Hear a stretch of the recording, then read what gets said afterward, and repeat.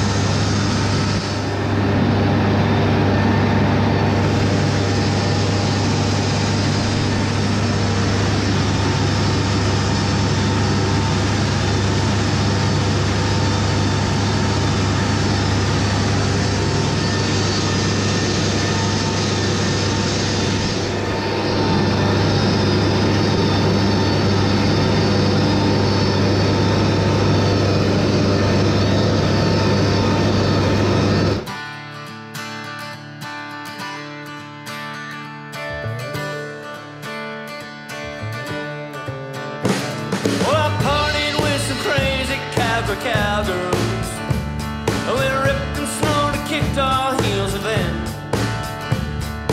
two told me they got old-time religion. No one says she'll never barrel race again. Good Copenhagen is better than bad cocaine. Well, I spent some time with Texas Dave McDaniel. Been snuffing out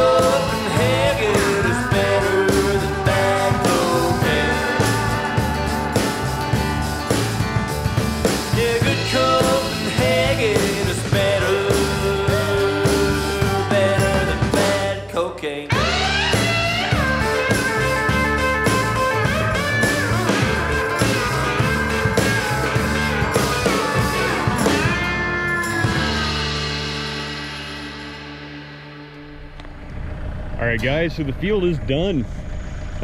It took me a whopping 40 minutes to cut about 3.5 acres. So that's a huge improvement over the old drum mower. I'm able to move faster, a lot faster with this tractor. The suspension seat, the larger tires just makes everything so much nicer. This mower performed just as it should. Real happy with it. So like I said, this is my first time mowing hay with this mower and this tractor.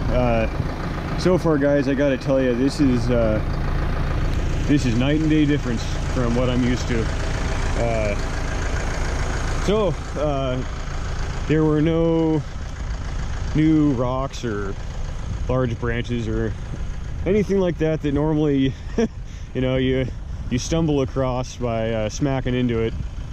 There's nothing like that. I didn't even really get a chance to walk this field before, but yeah, grass is looking pretty good. It you know, a fair amount of buttercup, which is pretty normal for me. Last year I started calling myself the buttercup farmer. There's so much of it around here, and I don't have a good way of eradicating them. I don't have a sprayer, and that's you know, to spray buttercup in my area, you have to have a certain type of soil almost, because in order to get to it before it's full grown and bloomed, you have to get out in the field, obviously, and I can't do that because the ground is so wet. I would just make a total mess out of the fields. That's one of the reasons I haven't made a sprayer priority. So you know, I could spray after first cut and hopefully thin out some of the weeds. So that is something I do plan on doing in the future.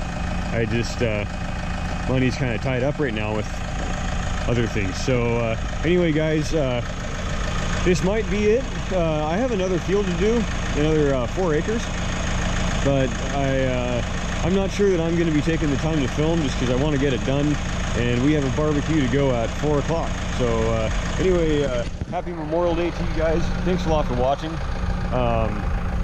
Hope all is well in your neck of the woods. Take care and stay tuned for the next video.